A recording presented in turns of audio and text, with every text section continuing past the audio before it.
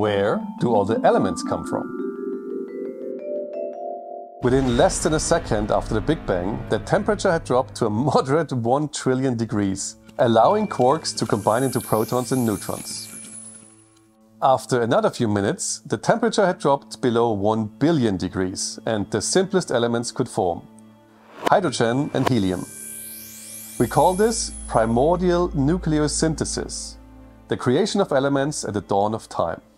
Hydrogen and helium are the only elements that could be created in the early universe, and that's why the entire universe is still almost entirely made up of those two. About 74% of the regular mass of the universe is hydrogen and 25% is helium.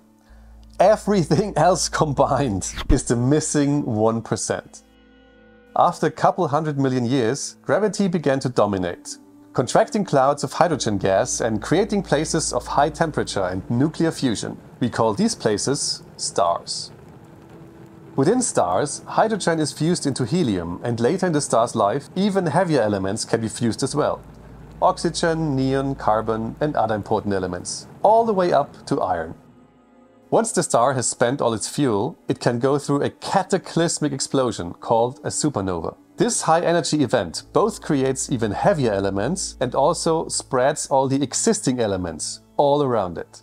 And all elements that are heavier than iron are either produced by these supernovae or by neutron capture, both within stars and outside.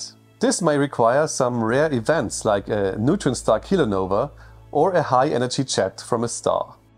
All elements on Earth are produced exactly like this and then captured in the gas clouds that would later create our solar system. Or as Carl Sagan put it, we are made of star stuff. I recently published a video about the Big Bang, linked somewhere here.